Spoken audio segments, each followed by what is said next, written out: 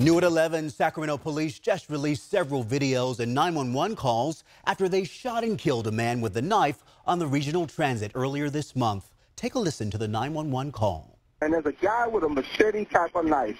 Okay. As long as my arm. Is he threatening people with it?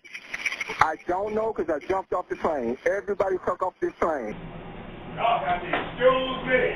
This video shows the passengers exiting the train back on August 15th after police say the 44-year-old suspect displayed the knife at least once. Officers tried talking to the suspect. Can you just put your hands on your head for me, please?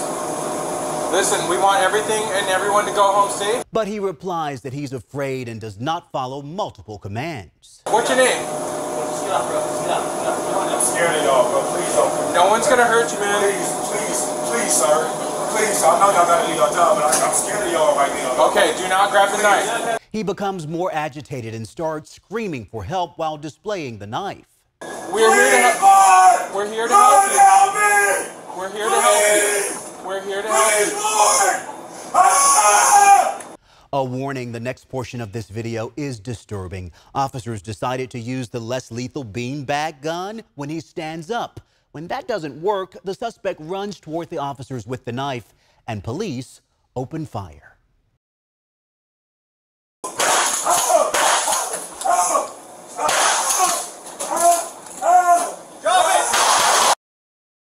Even after being shot multiple times, he stands back up with the knife still in his hand, and officers fire again multiple times.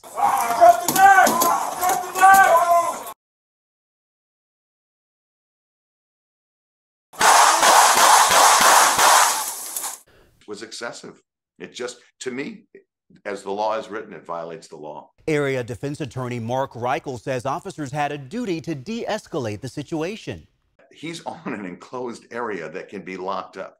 You lock the doors, you step back, he's not going anywhere. It's the equivalent to a jail cell. He's now in a jail cell. You know, I would have de-escalated it in that way, got the other passengers off, locked it up, and repositioned, used other resources, used time. Time is on your side here. Number one, we value the sanctity of human life, okay, paramount. And number two, only when it's an instantaneous need because of the threat of death or bodily injury can an officer use deadly force. It is important to note that while body-worn cameras provide one perspective of police interactions, the camera's view is limited and may not show everything the officers perceived during the incident. I spoke to Sacramento police late tonight, and they say this incident is being investigated by the Sacramento Police Department's Homicide Unit, Internal Affairs Division, and Professional Standards Unit. The Office of Public Safety Accountability and the Sacramento County District Attorney's Office are providing oversight by monitoring the investigation.